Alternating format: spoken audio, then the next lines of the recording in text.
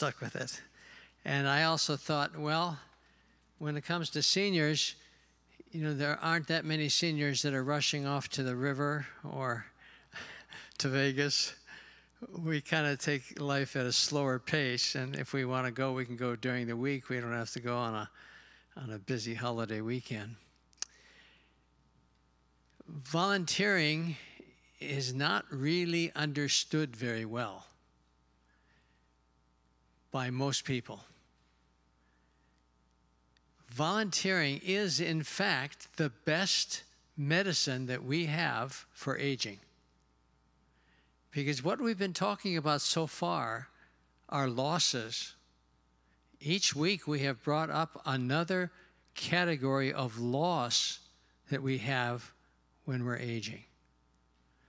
And the best medicine for all of these losses, and I've got them listed for you: loss of kingdom, depression, loneliness, mental sharpness, physical movement, loss of connection with younger people. The best medicine we have for all of those losses is volunteering. Because volunteering will do so much for you as an aging person to bring you back into focus in life. It's just absolutely enormous in its blessings to you. And so what I'm going to do today is present the results of my research into volunteering in Redlands, giving 15 opportunities to volunteer. And the one I'm going to start with is therapy dogs. And if you'd like to come up, it should be listed, the therapy dogs of the Inland Empire. Yeah, Inland Empire Therapy Dogs. Hi, I'm Adrienne Castle, and I volunteer with the Inland Empire Therapy Dogs. Oh, is that better? And we're part of a national organization. We're a local chapter of Bright and Beautiful Therapy Dogs. And I volunteer with my 4-year-old miniature poodle, Nikki. And any dog can do this if it's a friendly, well-trained dog and enjoys meeting strangers, which my dog loves to do. We go to Loma Linda University Hospital every week, and we visit patients and staff and are part of events at the hospital. We visit patients at Blossom Grove Memory Care Nursing Home, and that's a very rewarding place to go because the patients, due to their memory issues, are restricted to being in that facility, and sometimes it can be depressing to them, but they see the dogs come and visit with the dogs, and it brings back memories of dogs they had in their life, and it's just a really wonderful thing to do. We also have a program called Read, where the dogs will lie down and students who are struggling to learn to read will read to a non-judgmental dog. We visit students in schools from kindergarten through university level for a variety of different programs that they have. Research has shown that meeting with a friendly dog is actually very good for people's blood pressure, their immune system. It brings people out of their shells. It can motivate them. And it's just such a worthwhile thing for people who enjoy being with dogs. We've been volunteering for about 1.5 years, and my dog does a lot of tricks. So often we bring a lot of amusement to the patients and people we visit, but sometimes the visits are more subdued, and they can even be poignant and kind of heartbreaking at times. But I have to say, it's always very, very rewarding for us to do. Thanks. Thank you. And I've got the card here for Inland Empire Therapy Dogs, even though it's not listed. I'll have it up here after the program if you're interested in seeing it. Now, the next one I have up is volunteering at the Redland Public Library. That is basically a literacy program, although they do need some help in other areas. So we have two representatives from the library to come up and tell us about the work there.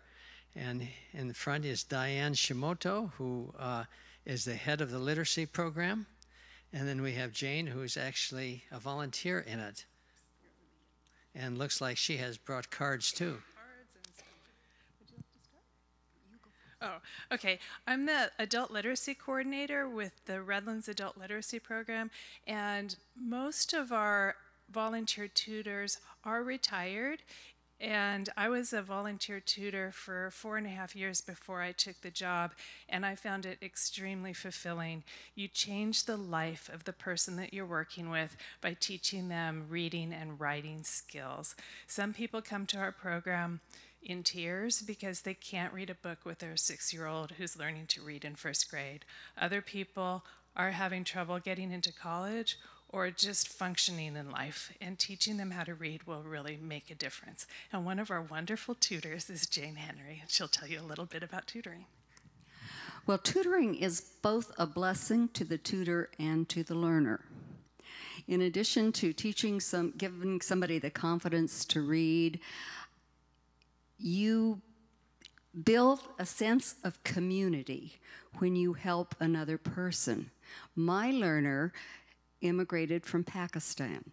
She and her husband brought their children to the United States so that their daughters could go to school.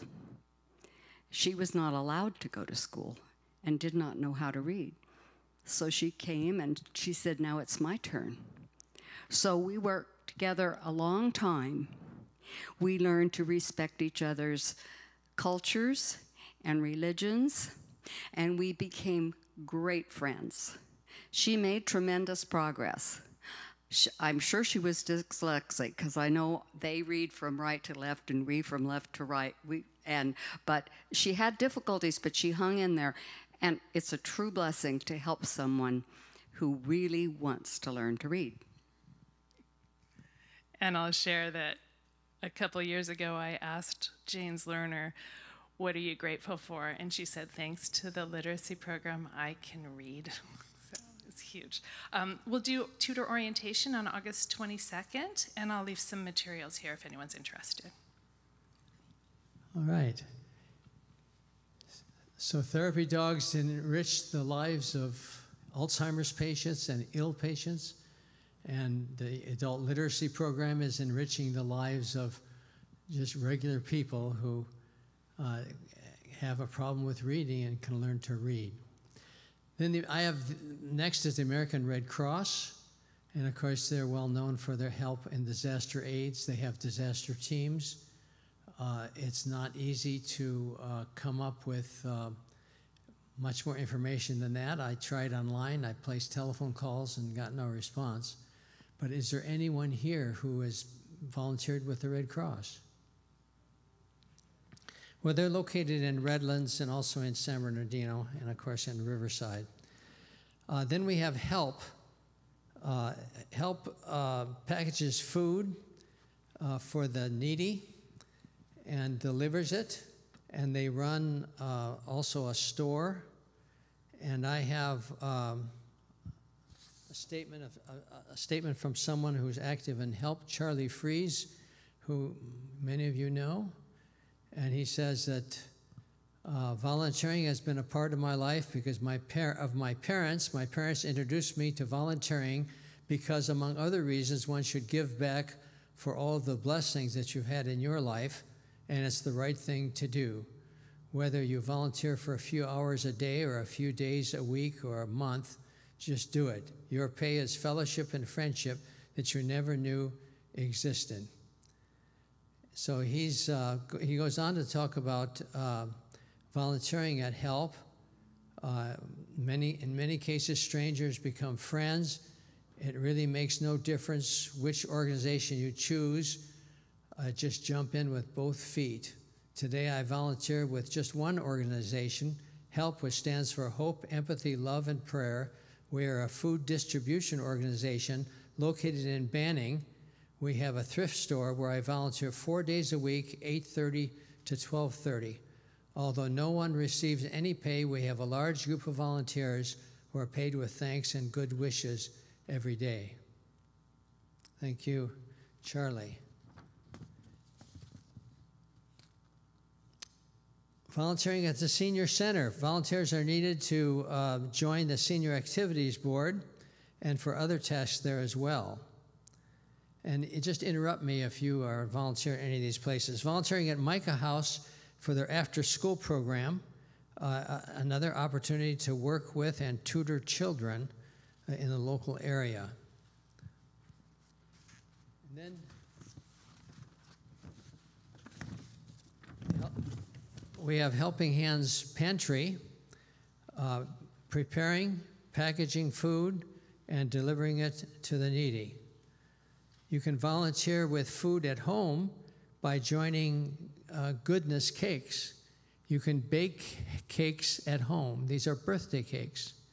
And you're given a name, and you bake a cake for that person, and then you deliver it. Or you can arrange for someone else to have it delivered. You don't have to deliver it. But it's a great way to bring some joy into someone's life. Here's a unique one in Redlands for those who are more politically active, volunteering at the Climate Lobby. And they will train you how to be active in the Climate Lobby, how to write letters, who to contact, and how to work on climate change if you feel strongly about that. Volunteering at Make-A-Wish Foundation. We've all heard of Make-A-Wish. It's a place where children who are critically ill can have a wish fulfilled, like to go to Disneyland or something like that. And they need volunteers who work in pairs to go and interview these children and find out what would be an attainable wish for them in their present situation. And you bring a lot of joy into children's lives. And each one of these jobs we talk about is not for everyone. I think this job particularly takes a special gift to be able to handle that. Volunteering at the Blessing Center and Hannah's House of Hope. And that Hannah's House of Hope is for mothers who are homeless mostly, and also for children that are homeless. So you're working with people who really need help. And it's very practical, the things that you do there. Volunteering at the Family Service Association of Redlands, and this again is dealing with needy community members. And sometimes it's around issues of food or transportation, or helping them to groom themselves to go for a job interview, giving them hints on how to conduct themselves. Volunteering at the Redlands Police Department. We've all heard of the Citizens Patrol, and that's a small group of dedicated people who go out in their car to aid the citizenry. And also they need volunteers in the police department itself to do clerical work. Sometimes it's just answering the telephone. Sometimes it's filing, those kinds of activities. Then we have one of the largest volunteer organizations in our town, probably the largest, the Redlands Community Hospital. There are over 40 jobs that you could do as a volunteer at RCH. These can be done by people even in wheelchairs. Most shifts are either 8 to 12 at noon or noon to 4 during the week. Typically, volunteers select 1 or 2 days a week that fits their schedule. They need volunteers for the blood drives. Those are more sporadic, and the hours could be longer. The recruitment process includes a number of steps, a volunteer application, and I have 10 applications with me here on the front row. If you should want one, it's all ready for you. A background check, health clearance, general orientation, and RCH provides all of these who are accepted into the program. There's health clearances, vaccinations, a whole lot of things that you have to go through. They need help in the gift shop. It's run by volunteers.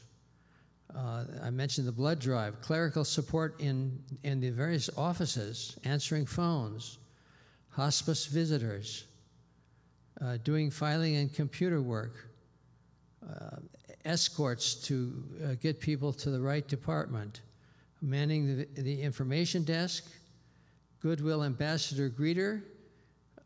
They remain seated in the greeter's chair at the front of the hospital, and so that can be done from a wheelchair.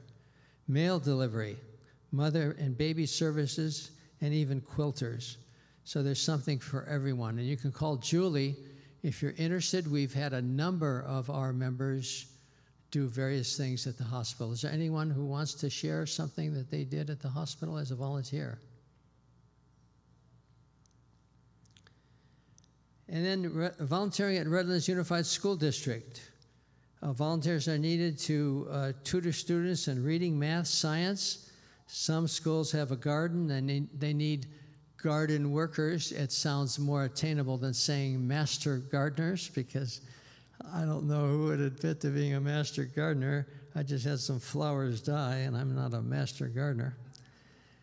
You could call any school principal and talk to them about volunteering on their campus, so you can choose the school right in your neighborhood.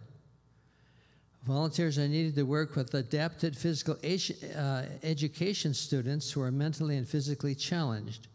And of course, that's not for everyone either. So now who can speak to that for us? Volunteering in the schools. Is there anyone who's done that? Do you have other volunteering experiences that you could share, maybe that aren't listed here, that you did perhaps at another time?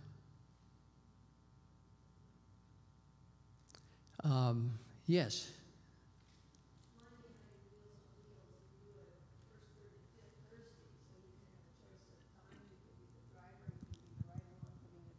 Yeah, the people It's a lot of fun. on TV can't. Oh, okay. TV people, if you're watching.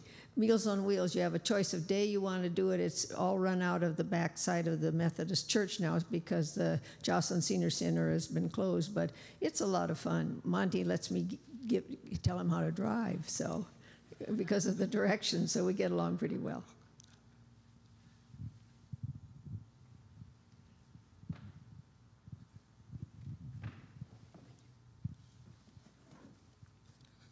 So Craig asked me to just talk a little bit about volunteering. I'm a product of my father. He volunteered a lot and still does. So it kind of was instilled in me that you need to give back. So the organizations that I serve as a board member on, the reason I do it is twofold. One, I have to feel like I'm called to the organization or I can't do it, because I know it's going to take a commitment of time and time away from Joyce and the family. So there has to be that commitment, number one. And then number two, I do it for the relationships. Because on all these boards I serve on, you don't get paid. So you don't need to get a big head. You're just a volunteer. But all of the other people on that board are the same way. And so now you're equal and you're even. And oftentimes those relationships I can carry over to another organization.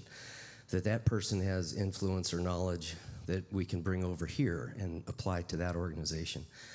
So it's a very rewarding experience. I do have a day job, and it can be stressful, and oftentimes the volunteer work allows me to transition back to a more normal pattern of life. So anyway, that's why I do it. Here's the organizations that I'm serving on the board right now. There's 6.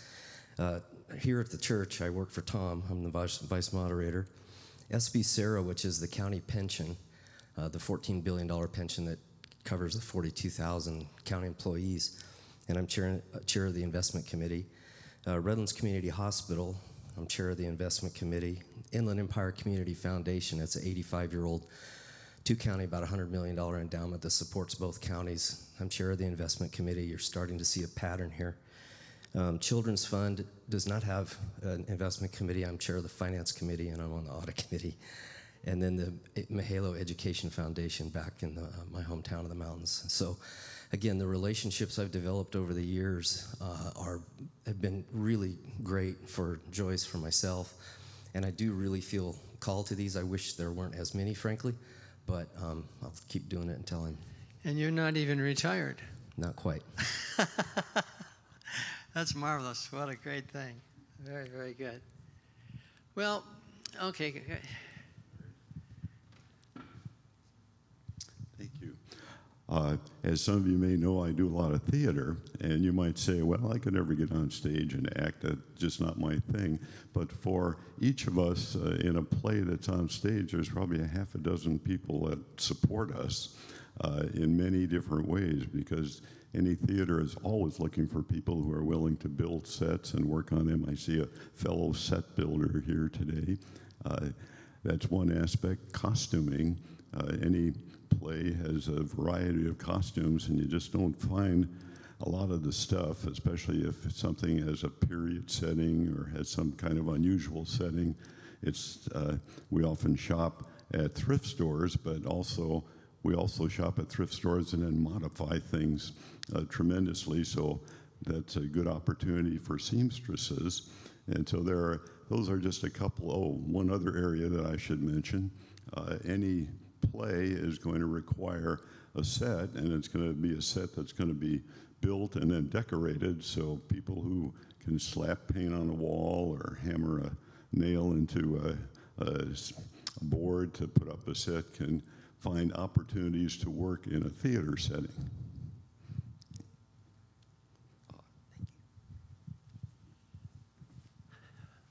For those of us who are aging, it's absolutely essential that we do something.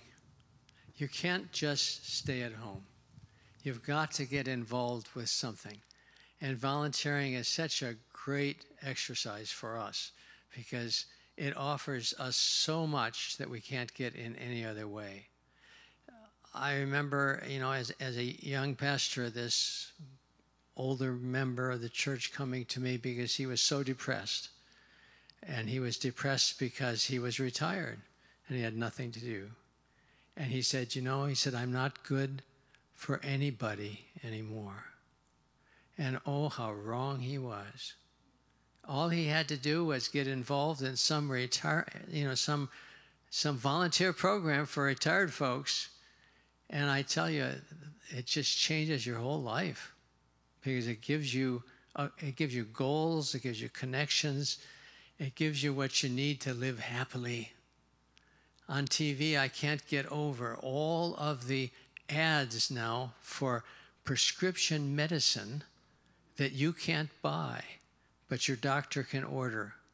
And in every one of those ads, it's the same thing.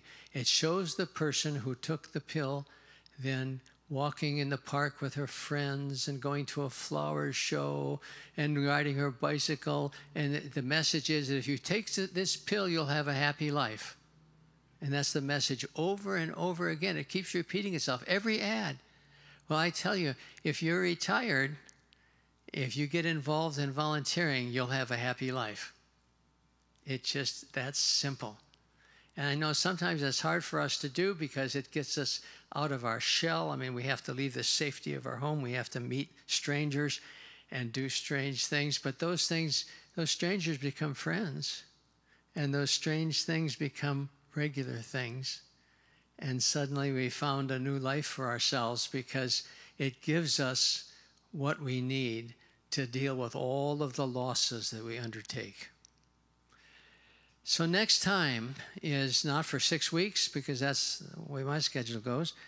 And 18th of August, it'll be a hot Sunday in Redlands, California. And we're going to talk about the loss of intimacy and the changes in intimacy that happen as we age. Not often talked about in churches or anywhere else as far as that goes. It's just kind of ignored. But I think that we can learn by putting our heads together and sharing on this topic and making some discoveries along the way of steps that we can take to help us with loss of intimacy.